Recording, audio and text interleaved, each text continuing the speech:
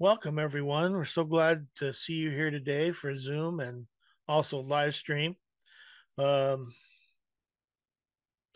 we've been talking about some of the interruptions and blocking of emails that's going on right now from Google, who's using AI apparently to target a number of different people and organizations. So we're trying to find ways around it, and you can contact me or Jay, and we'll try to help you work it out. But it's an ongoing situation right now.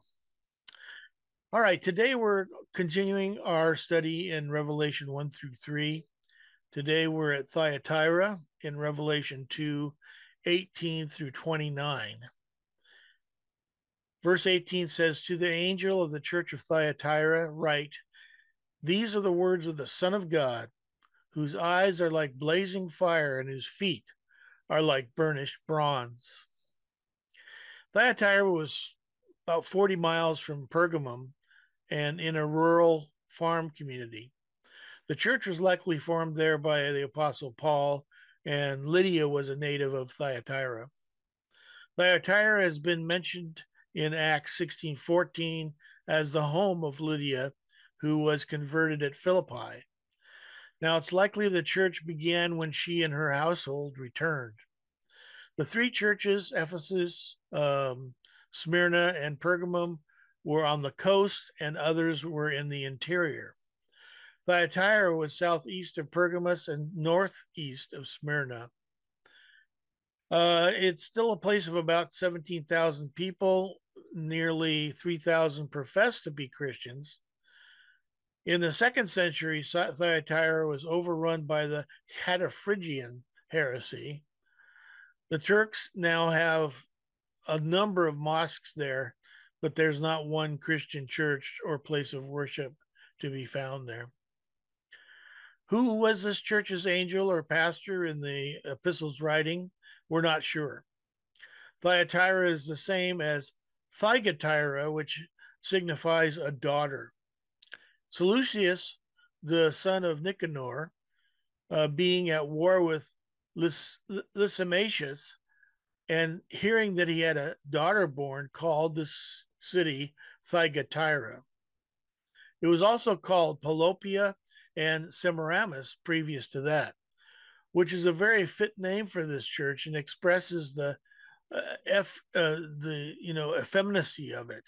When, of course, the Virgin Mary, who the Roman Catholics call the daughter of God, was more worshipped than her son, and was not only made a partner with him in the business of salvation. Unbelievable.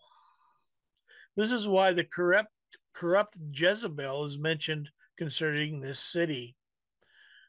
There was once a she-pope there also. But the Roman Catholic Church is also called the Great Whore, the mother of harlots, the woman who rides the beast. Dr. Dabus observed that the first Christian of Thyatira was a woman, and that the false prophets who first enticed the Christians to apostasy in this church were women, such as Maximilia, Quintilia, and Priscilla, to which I would add that according to Ephanius, among these heretics which swallowed up the church, their bishops were women, and so were their presbyters or elders. And the guy who wrote this is of the opinion that the inhabitants of that place, when heathen, were worshippers of the goddess Diana, so that upon all accounts the church here is a fit symbol for the Church of Rome and its worship of Mary. Since this church was singled out for much rebuke and condemnation, Jesus presents himself as the one whose eyes are like fire and feet like bronze. Fire is often a picture of judgment in the Bible. You've got all these third wave people trying to slay people in the spirits, going, fire, fire, fire. Have the fire come down on him. And I'm like, you do know that fire is judgment from God in the Bible. But first, Jesus commends those who are faithful. In verse 19, it says, I know your deeds, your love and faith, your service and perseverance, and that you are now doing more than you did at first. So now we got some more precepts. Precept number 17 is practice charity. We've already covered works or deeds that prove our faith. The Bible also talks about love and charity. Love is the only thing that truly lasts. Faith and hope, well, you know what? They'll no longer be necessary in the new heaven and earth, but love remains for eternity. Matthew 22:37 through 39, Jesus replied, love the Lord your God with all your heart, and with all your soul, and with all your mind. This is the first and greatest commandment, and the second is like it. Love your neighbor as yourself. 1 Corinthians 13:13, and now these three remain, faith, hope, and love, but the greatest of these is love. We also show our faith through love and compassion toward one another in the unity of the Spirit. Philippians 2:1 through 2, if you have any encouragement from being united with Christ, if ever any comfort from his love, if any fellowship with the Spirit, if any tenderness and compassion, then make my joy complete by being like-minded, having the same love, being one in spirit and purpose. We need to go beyond love for our neighbor and fellow believers in that we all are also told to love our enemies, those who curse and persecute us. Oh, really? Luke 6:27-28 says, but I tell you who hear me, love your enemies, do good to those who hate you, bless those who curse you, pray for those who ill treat you. Matthew 5:44 through 48, but I tell you, love your enemies and pray for those who persecute you, that you may be sons of your Father in heaven. He causes the sun to rise on the evil and the good, and sends rain on the righteous and the unrighteous. If you love those who love you, what reward will you get? Are not even the tax collectors doing that? And if you greet only your brothers, what are you doing more than others? Do not even pagans do that? Be perfect, therefore, as your heavenly Father is perfect. You know, those who've gone astray into false doctrines and false practice, we must still pray and attempt to pull them from the fire. Of course, as Jude said, being careful not to get our clothes stained by contact with them. And you know what? They must also be rebuked. But we should also pray for them. Jude 21 says, keep yourselves in God's love as you wait for the mercy of our Lord Jesus Christ to bring you to eternal life. Be merciful to those who doubt, snatch others from the fire and save them. To others show mercy mixed with fear, hating even the clothing stained by corrupted flesh. Titus 1:10 through 14, for there are many rebellious people, mere talkers and deceivers, especially those of the uncircumcision group. They must be silenced because they're ruining whole households by teaching things they ought not to teach, and that for the sake of dishonest gain. Even one of their own prophets has said, Cretans are always liars, evil brutes, and lazy gluttons. Well, this testimony is true. Therefore, rebuke them sharply, so they'll be sound in the faith and will pay no attention to Jewish myths or the commands of those who reject the truth. 1 John 5:16, if anyone sees his brother commit a sin that does not lead to death, he should pray and God will give him life. I refer to those whose sin does not lead to death. There is a sin that leads to death. I'm not saying that he should pray about that. Now, it's not guaranteed if you pray for somebody, they will be born again. But they'll have a much better chance if the Lord grants them repentance and they actually do repent. Precept number 18 is this: be a servant. We discussed faith and remaining faithful, which is also mentioned here. Jesus told us to be servants and that the person who wanted to come out ahead would have to be a servant. Mark 9:35, sitting down, Jesus called the 12 and said, if anyone wants to be first, he must be the very last, the servant of all. Jesus demonstrated that to us by being the servant to all mankind, by dying on the cross. Philippians 2:5-10, your attitude should be the same as that of Christ Jesus, who being in the very nature God did not consider equality with God something to be grasped, but made himself nothing, taking the very nature of a servant, being made in human likeness. And being found in appearance as a man, he humbled himself and became obedient to death, even death on a cross. Therefore, God exalted him to the highest place and gave him the name that is above every name, that at the name of Jesus, every knee should bow in heaven and on earth and under the earth.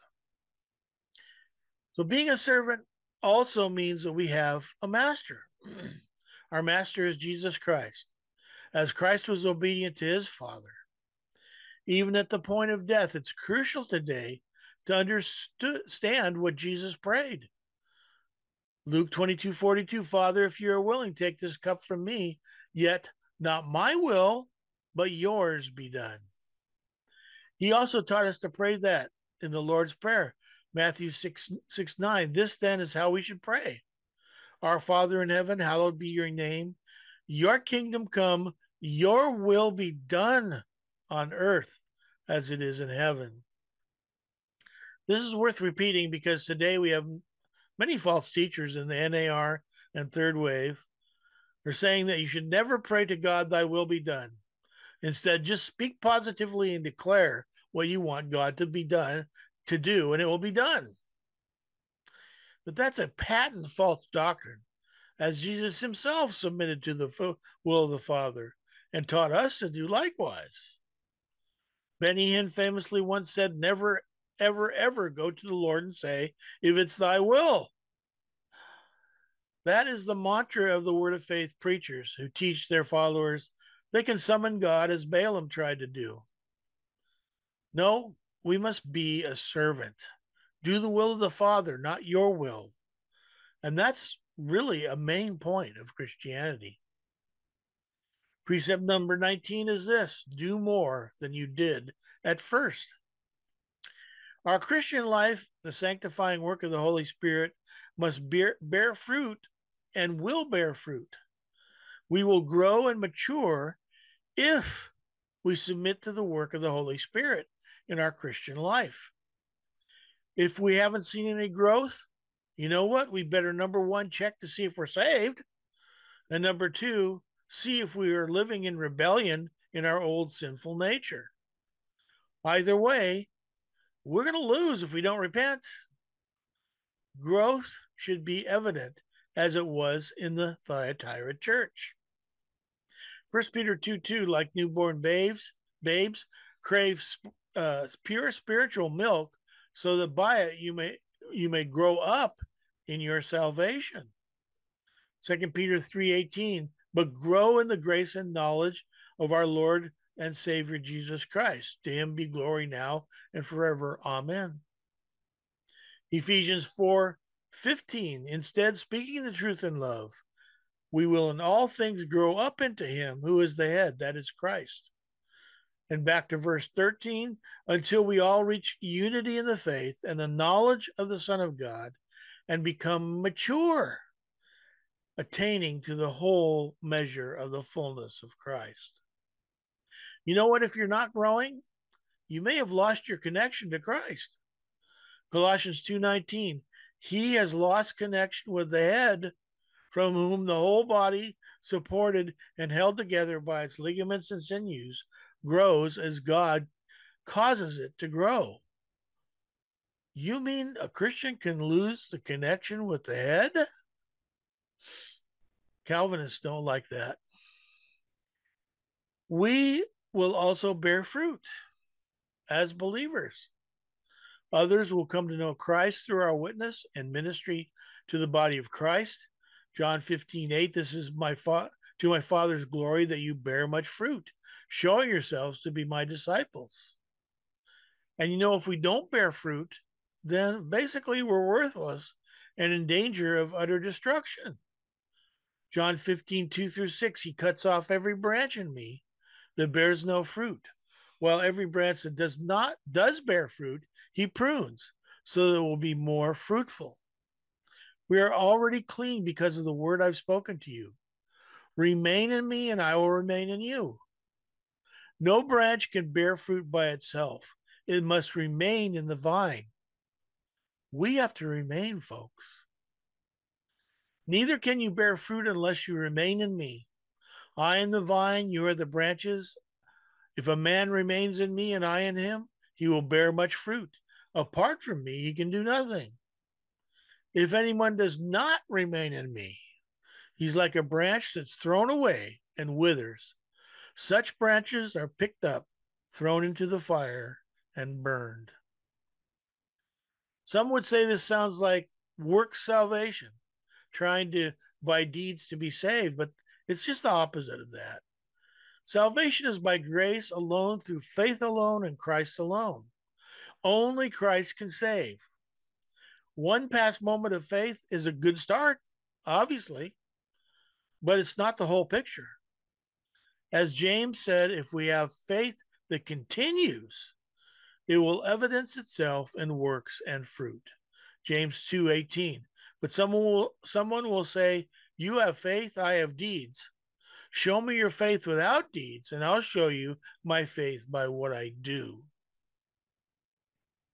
On to verse 20. Nevertheless, I have this against you.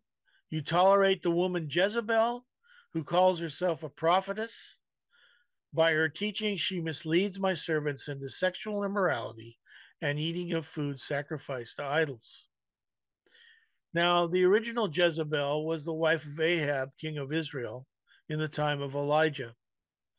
She not only corrupted the entire house of Ahab, but also Israel, causing them to worship Baal and Ashtaroth. It was so bad that Elijah thought he was the only faithful person left in Israel. I wonder if you feel that way today. But God kept 7,000 faithful to himself and encouraged Elijah with that knowledge. The descendants of Jezebel also corrupted Judah. Jezebel can also be seen to represent the Roman Catholic Church, as it has been led astray by a demon that is posing as Mary, the mother of Jesus, in apparitions. Whether or not this was a prophecy of the Roman Church, this is also very specific teaching to Christians at Thyatira. This Jezebel was a woman in the Thyatira church. In the Syriac and other versions of the Bible, it is translated, you tolerate your wife, Jezebel. She could have been a prominent woman in the church or even the pastor's wife. This woman was allowed to falsely prophesy and get people to follow her into sexual immorality and detestable practices.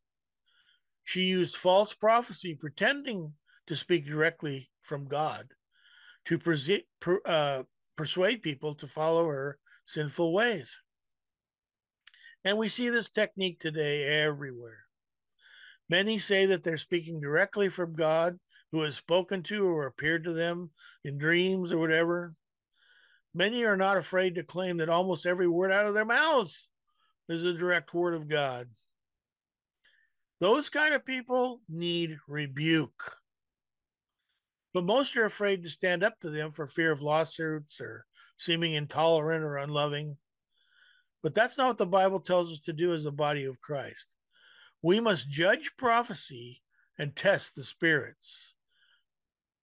Precept number 20 is test the spirits. These people and their words must be tested. 1 John 4:1, dear friends, do not believe every spirit, but test the spirits to see whether they're from God, because many false prophets have gone out into the world. If they're found to be false prophets that either their prophecies either don't come true or are against the precepts of Scripture, then we're to watch out for them. Matthew 7:15, watch out for false prophets. They come to you in sheep's clothing, but inwardly they are ferocious wolves. They pretend to be one of the people in God's church, but you know what? They're really not. And the Bible says we're to keep away from them. 2 Corinthians 6:17. Therefore, come out from them and be separate, says the Lord. Touch no unclean thing, and I will receive you. Ultimately, we have to turn them over to God, who is their ultimate judge. Isaiah 44:25. God foils the signs of false prophets and makes fools of diviners, who overthrows the learning of the wise and turns it into nonsense. Jeremiah 23:32. Indeed, I am against those who prophesy false dreams, declares the Lord.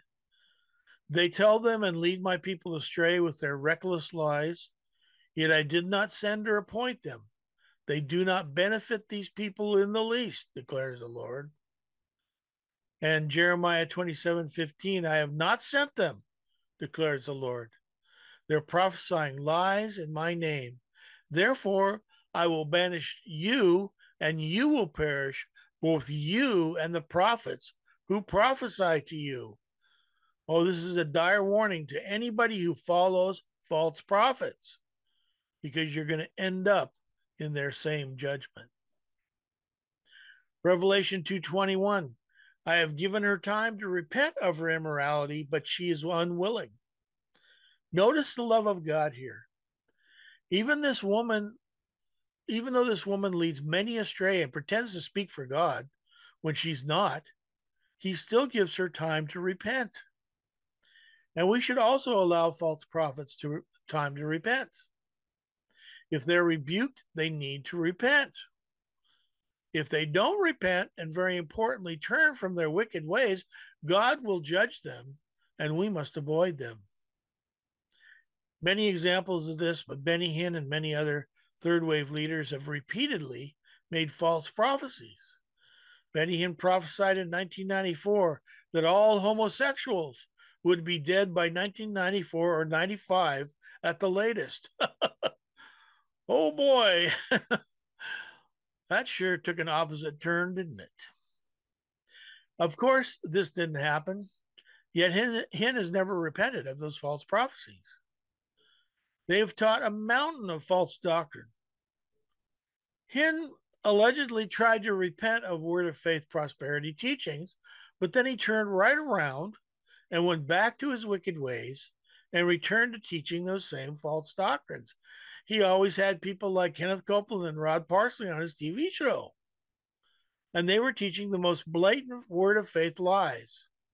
And Hinn agreed with them, even adding his own further heresy to the discussion. You know what? That's not repentance. It's false repentance in order to try to fool people into following him.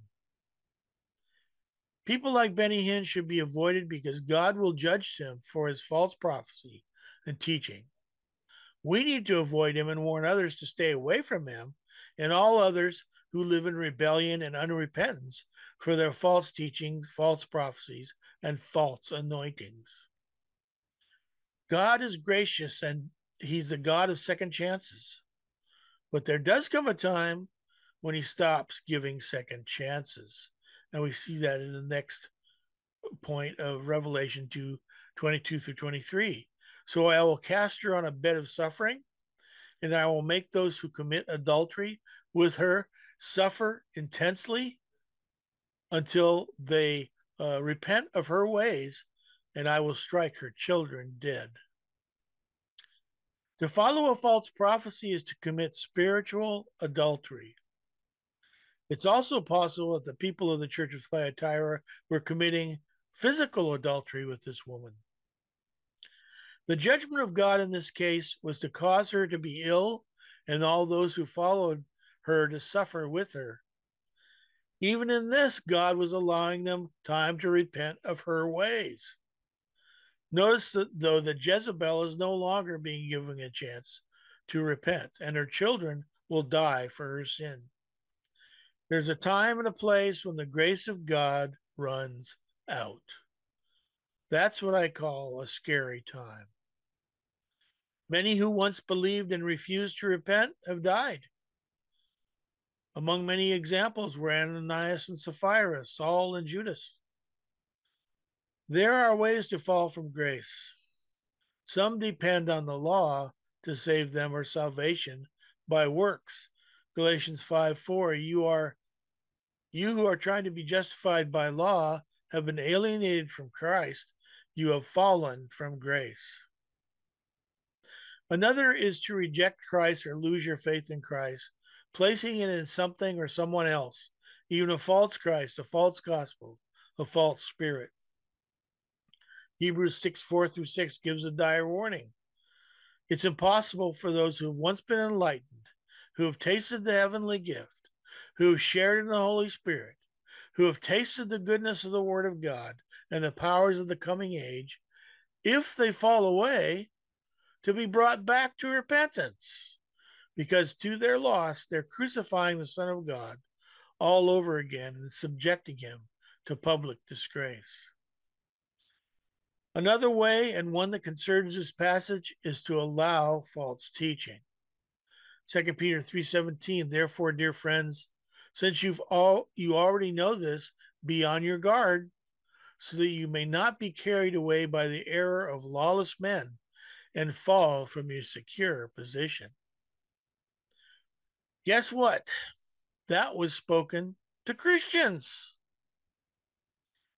Revelation 2:23b goes on, then all the churches will know that I am he who searches hearts and minds, and I will repay each one of you according to your deeds. You know what? We have to answer for our acts of falsely prophesying or following those who do. This is serious business. It's something almost every letter in the New Testament talks about over and over again. I don't see how people miss it. Hebrews 10:31, it's a dreadful thing to fall into the hands of the living God. God doesn't look at the outward man, but he searches the heart. 1 Samuel 16:7, the Lord does not look at the things man looks at. Man looks at the outward appearance, but the Lord looks at the heart. God knows in whom we are placing our faith. God knows the hearts of those who truly believe and obey him.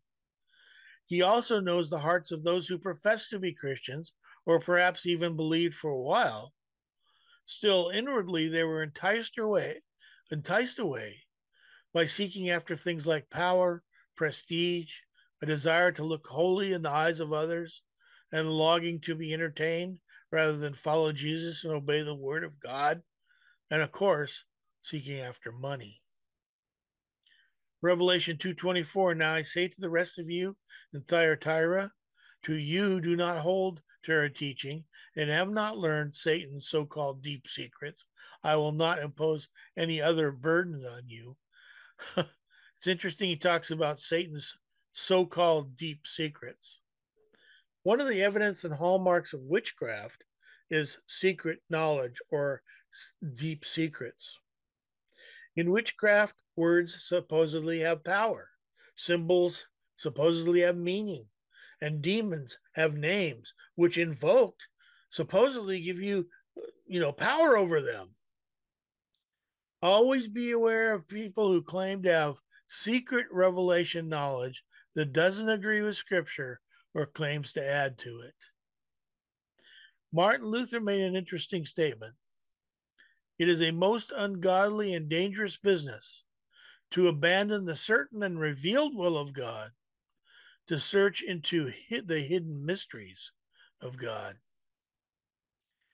Today, a group of so-called prophets, quote unquote, claim that Christianity is entering a new phase. They're preaching this constantly up there in Bethel with Bill Johnson, etc.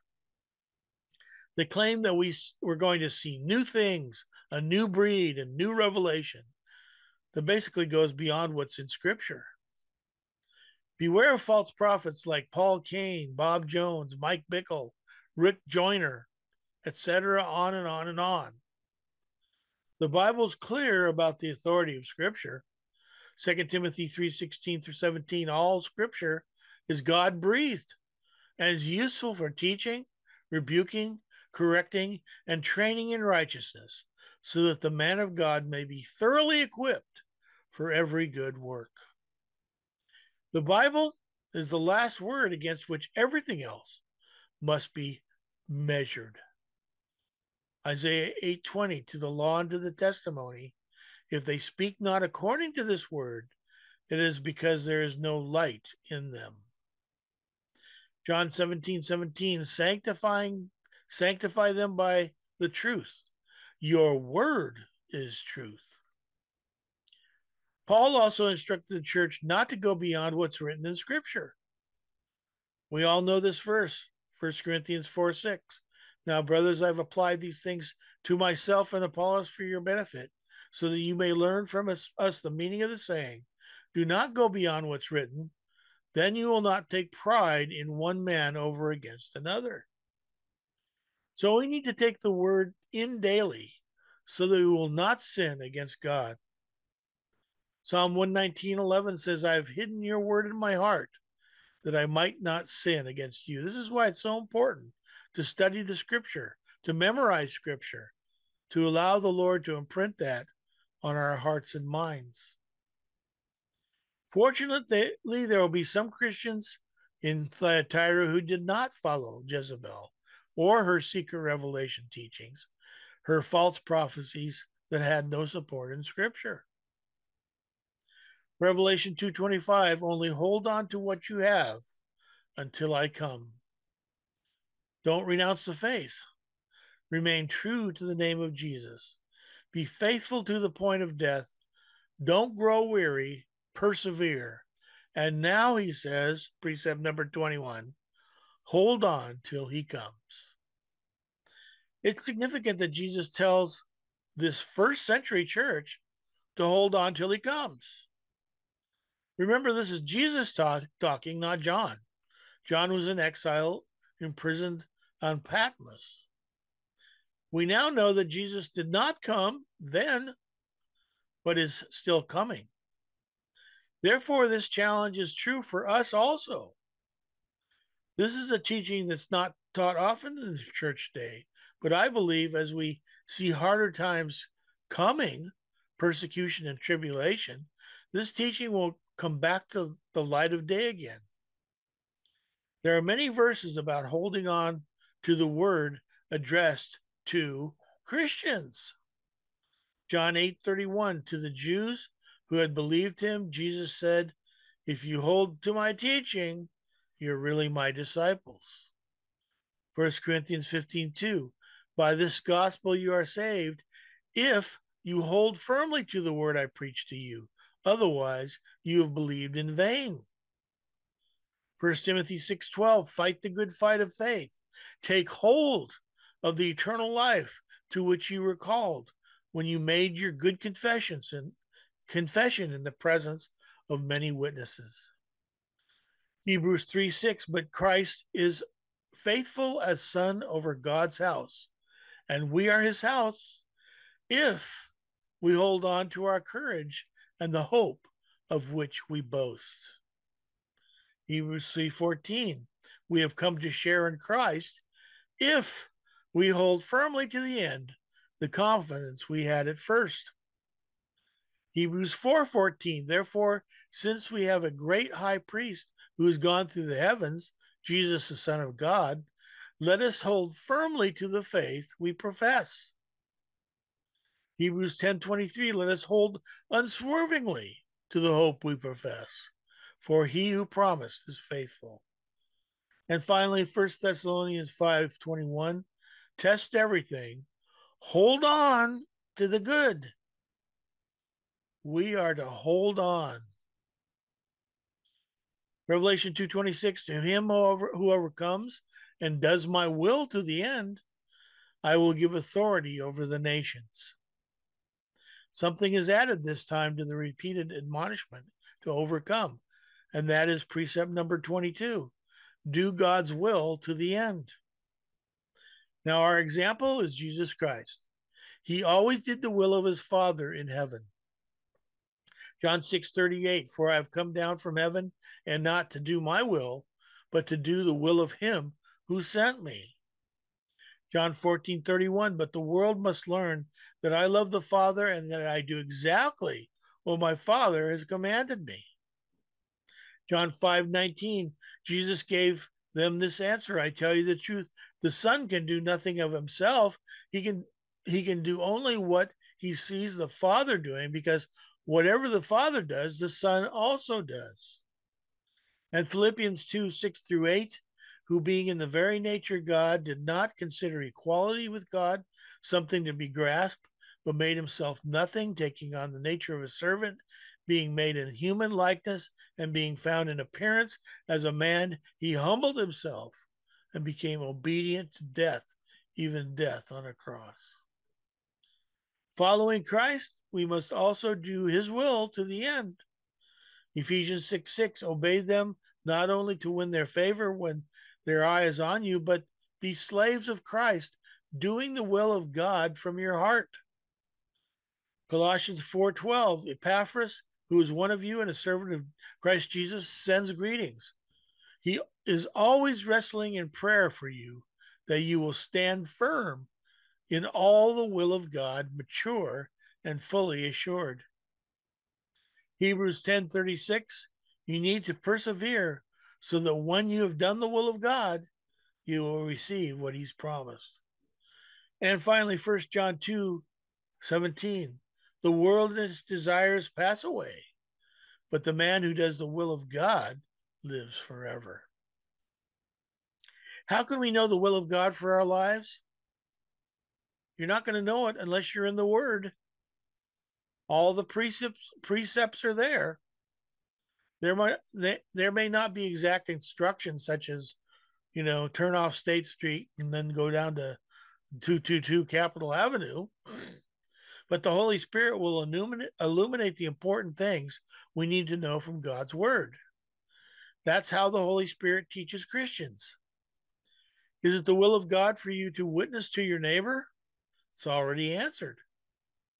What should you pray for? It's already there. How do I explain the gospel message to someone else? It's already there. The answers are there. And if we're in the Word daily, we will begin to hide the Word in our hearts and know the answers to these questions without even having to hunt for them in our Bibles. To the Christian who overcomes and does the will of God to the end, the Lord has promised that we will rule with him. This is not a promise for this present age, but this is talking about the millennial kingdom of God. Some teach that we must take dominion of this earth now, but we cannot do that until Christ physically returns. What will happen, however, is that many Christians will be deceived into joining an apostate world church, and the Antichrist will eventually use that to bring himself to power and dominate the world for 3.5 years.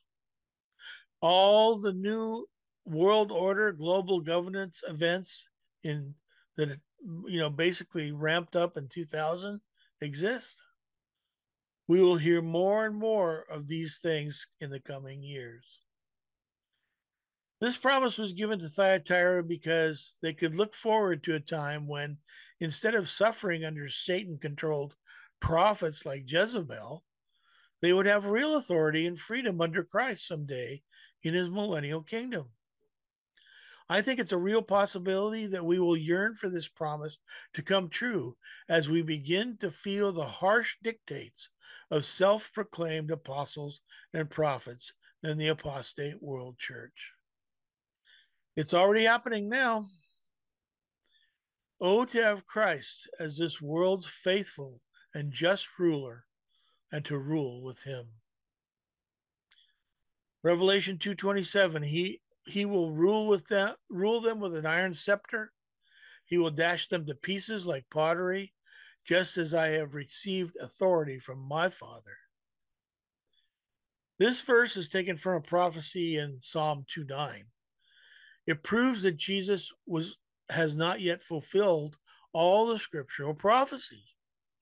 He must still return to rule and judge the earth in the millennium.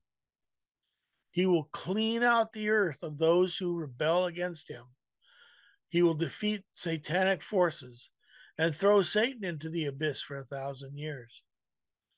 It will be a time of peace and rest as the earth has never seen or will ever see again. The first time Jesus came, he came as a suffering Messiah and fulfilled all the scriptural prophecies concerning that aspect of his plan. The second time, he comes as the King of Kings and Lord of Lords to rule and reign from the throne of David, fulfilling all those prophecies. The Jews made the mistake of thinking that he would fulfill the prophecies about his kingship, so they missed the prophecies about the Messiah who would come and die for the sins of the world. Because he suffered and died in submission to the Father, he was forever given all power and authority. He is forever King of Kings. His name is written on his body. Revelation 2:28 and 29, I will also give him the morning star. He who has an ear, let him hear what the Spirit says to the churches. Those who overcome will have Christ himself forever because he is the bright and morning star. They will share in his glory and dominion forever. Revelation 2:16, I, Jesus, have sent my angel to give you this testimony for the churches. I am the root and the offspring of David, the bright and morning star. There's also another verse that mentions the morning star rising in our hearts. This is the hope of glory and an eternity with Christ. The day will dawn, the morning star will rise, and we will never again endure the darkness we're in now. 2 Peter 1:19, and we have the word of the prophets made more certain, and you will do well to pay attention to it as to a light shining in a dark place until the day dawns and the morning star rises in your hearts.